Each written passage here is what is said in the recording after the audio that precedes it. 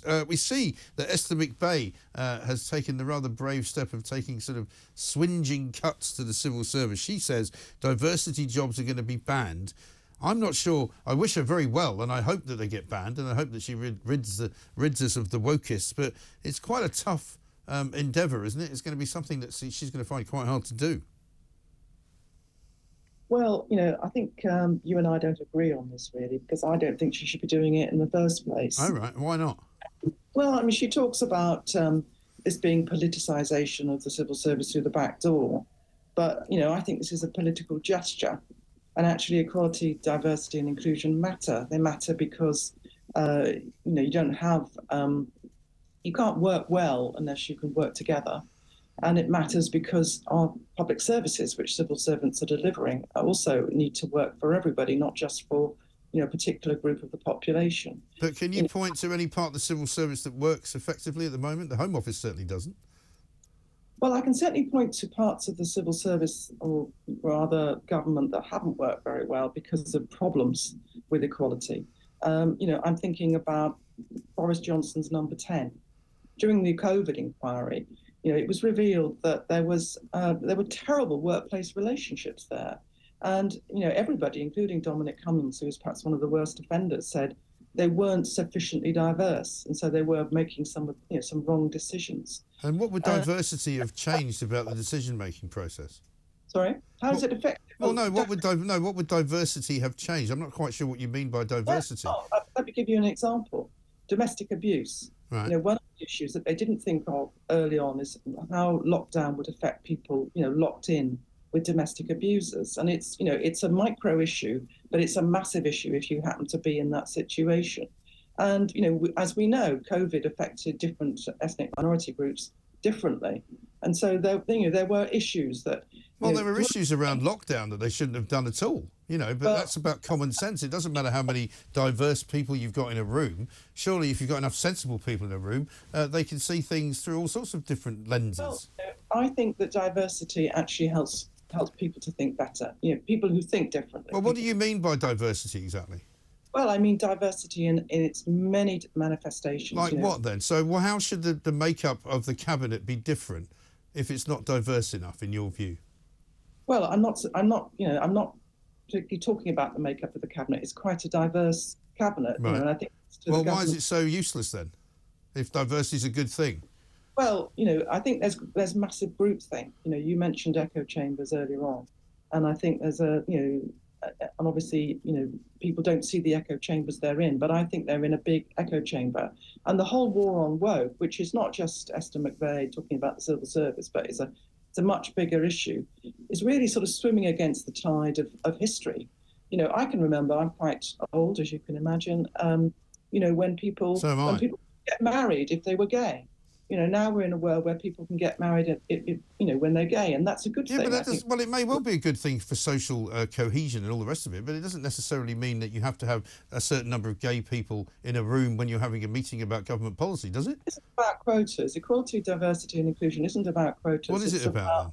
It's about avoiding groupthink. It's about getting being representative of the population. If you're serving the population, then being representative of the population is good. But don't you think if you want to be, but if you want to be representative of the population, should you not also be representative of the proportions of that population? For example, an awful lot of the civil service are apparently threatening to go on strike currently because they think the government has got a load of transphobic policies, right? Now, I don't think the government has got any transphobic policies, but they would say, because they are infected with trans ideology, that saying a woman cannot have a penis is transphobic. I don't think it is. And then you start to get into ideas about inclusion concerning a very small proportion of the public.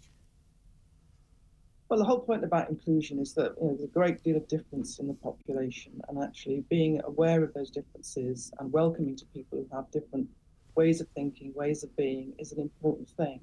And, I think... Yes, but surely it should be proportionate as well, shouldn't it? I mean, for example, if you are going to start, suspending people, as has happened in places like Westminster Council, because they have said certain things on social media that you don't agree with, right, that would not be called inclusivity. That would actually be called exclusivity, wouldn't it? Well, that's an example of why you need to think, quite deeply about equality, diversity, and Well, no, but inclusion. also surely equality, diversity, and inclusion means that you should be able to have an opinion which does not lose you your job just because the groupthink of diversity doesn't allow it. Well, I certainly think that tolerance and compassion are very important qualities. But look, just today in the House of Commons, MPs, they're voting on an issue of sexual harassment, which is an EDI issue.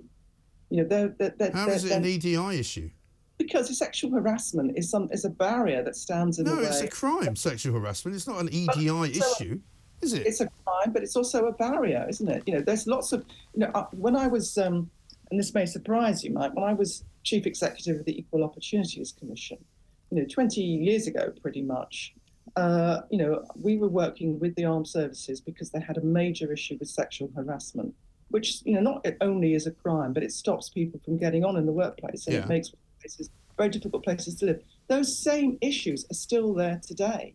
It really shocks me to see. So you failed then in your mission, didn't you? Well, no. What failed was the law. The law itself is not sufficient. You need to create an environment, a cultural environment in which everybody can thrive, and those things are unacceptable. In the House of Commons today, they've watered down the requirements to ban people, MPs who've been alleged to have committed sexual harassment. Well, then, there again, you're in an interesting area, aren't you? You're saying alleged. I mean, if somebody's alleged to have done something, that doesn't mean they've done it. But they're going to, if they've been arrested, they're still going to be allowed to go into the House of Commons. Well, you can be arrested for something that you're not guilty of. Let me tell you this, in any other workplace in the country, that wouldn't be acceptable. I'm not sure if that's true, because I think there are lots of situations, where people are accused of things, particularly in the modern world in which we live. Many people are accused of things of which they're not guilty. Well, arrested by the police, I think that's quite a high bar. But it's no, it isn't actually. I don't think it is. We've had cases of accusations made in the House of Commons. People were accused of rape. They were arrested by the police. The investigation went on for 3 years, and then they were cleared. Are you saying to me that that was fair for that person, for that individual? No, you can't go around suspending people or firing people on something which they are not proven to be guilty of. About safety, isn't it? It's about people feeling safe. Well, if people don't feel safe, that's a different issue. But you can't go around accusing people of things they haven't done and then get people like you saying, let's get them out of the business. When the Chief Executive of the CBI, the Director General, was accused of various offences, he was suspended and then he was eventually cleared. That's pretty much the norm. Yeah, he wasn't arrested though, was he? For praying for it. Yeah, but he wasn't arrested. That's a different issue. You're talking about public sector workers. What I'm saying is that in the House of Commons, they're going to allow MPs who've been arrested for a sexual harassment claim to still go in. Well, and there's a reason for that. One of the reasons is that the particular individual, I'm not going to name him, but you probably know who it was cleared and was therefore found to have not been guilty in any way, shape or form. And in fact, worse than that, the accuser was found to have been a fantasist and had made it up. And, so the Director General of the CBI was cleared as well. Well, but that's a matter for the CBI. I don't care what the CBI does. I'm not paying for them. I do care what they do in Parliament because I fund it.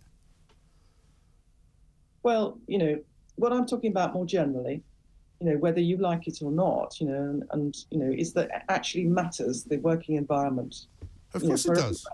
And if people don't feel safe... I've been working in a working environment for probably as long as you, possibly longer, right? Have anyone currently who's been arrested on your team for sexual harassment? No, nobody's been arrested that I've ever worked for. No. Would women in your team feel comfortable about that? If it was them making the allegation? Well, I don't know, but the point is that you can't have a blanket arrangement, which means that if something happens, then something else happens. Everything is treated on its own merits, right? So it's not a question of whether anybody's comfortable. I think this is part of the problem that Esther McVey is talking about, that we have reached a stage now where if somebody makes an accusation about something because they feel in danger or because they don't feel safe, suddenly they are protected. Nobody's questioning them as to whether or not actually what they're accusing somebody of is right.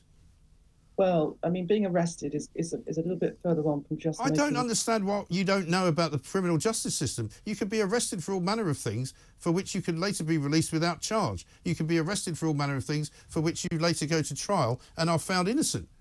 So I don't know why you want to start locking people up just because somebody has made an accusation about them.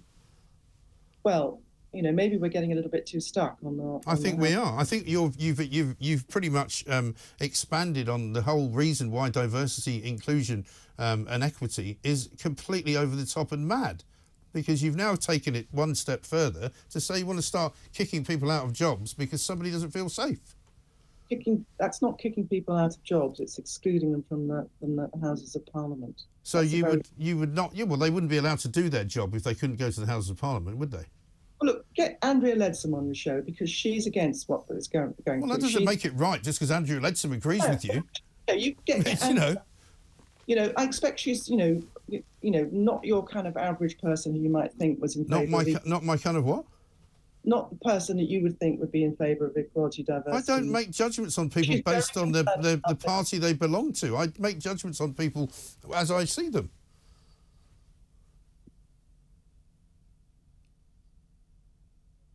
We seem to have come to an end. We could do this all day. Anyway, good to talk to you. Thank you.